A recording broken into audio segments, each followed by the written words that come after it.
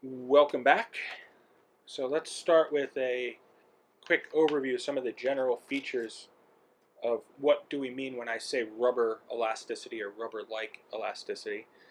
And you can see we have here a force extension curve. So a 100% extension means I've doubled the length of my polymer chain. And so we have large reversible but highly nonlinear elastic deformation. Without cross-linking, significant cross-linking, molecules in the extended configuration just slide past each other, right? You only have van der Waals forces holding the chains together, so that gives you a non-reversible deformation.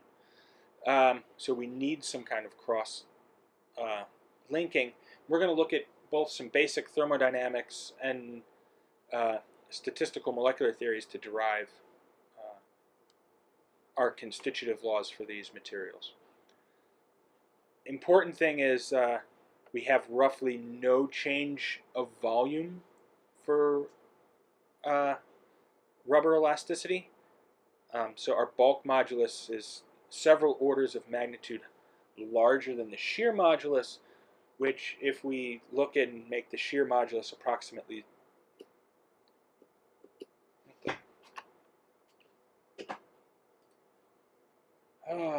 the fun.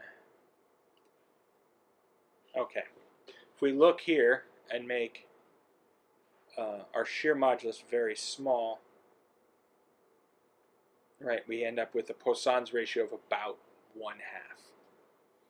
And as we had mentioned before and last week, that polymers, for the most part, or rubbers, are mostly entropic springs.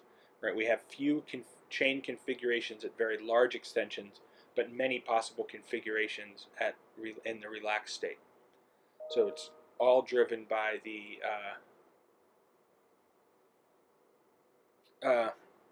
amount of possible arrangements of the chains that your system can take.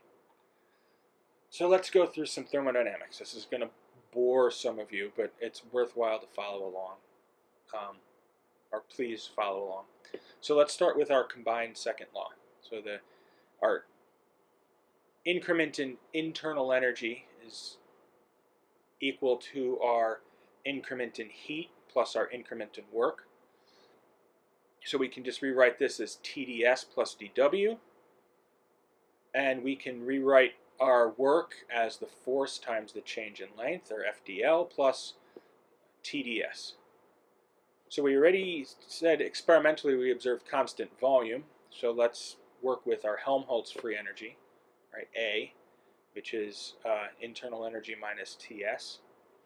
So for a change at constant volume and at constant temperature, right, our increment in Helmholtz free energy is going to be our increment in internal energy minus TdS, or that tells us that our change in Helmholtz free energy is going to be equal to our work increment. So what causes this?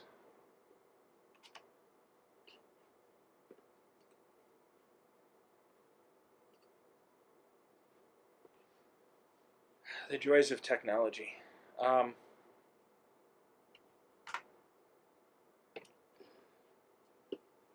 So our change in Helmholtz free energy is our work increment that's applied.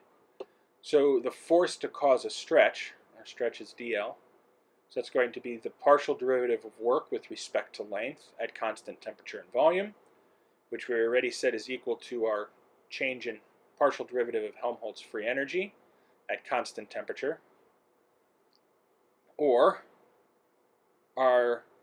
we can go back up to here and plug in our change in internal energy with respect to length at constant temperature and volume minus our change in entropy with change in length at constant temperature.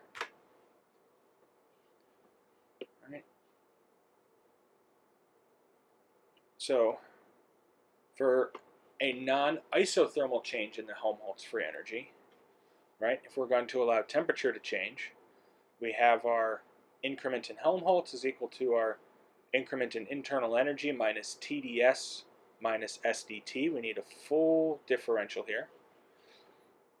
Okay, but we said that du is equal to, on the other previous page, is FdL plus TdS.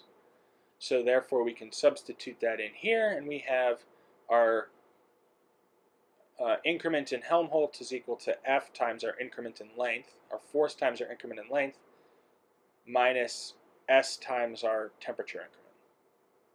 So let's take our partial derivatives of this expression. Change in partial Helmholtz partial length at constant temperature gives us force. And change partial Helmholtz partial temperature at constant length gives us our change in entropy, gives us the entropy. And we can take second derivatives. And we can use the fact that our second derivatives are independent of order to develop a Maxwell relationship. So if we take the derivative, so we'll take the second derivative of Helmholtz with respect to temperature at constant length, and then take the partial derivative with respect to length. Or we take the derivative of Helmholtz with respect to length at constant temperature, and then take the derivative with respect to temperature. They have to be equal. So that gives us the relationship that the change in entropy with respect to length at constant temperature has to be equal to the negative of the change in force with change in temperature at a constant length. So our force equation then becomes, our force is equal to change in partial internal energy, partial length at constant temperature, plus the temperature with respect, or change in force with respect to change in temperature at constant length. All right, so this is just playing around with the thermodynamic relationships. We're not doing anything fancy here, so just follow the derivation through. So let's rearrange that for our increment in our change in, where am I going?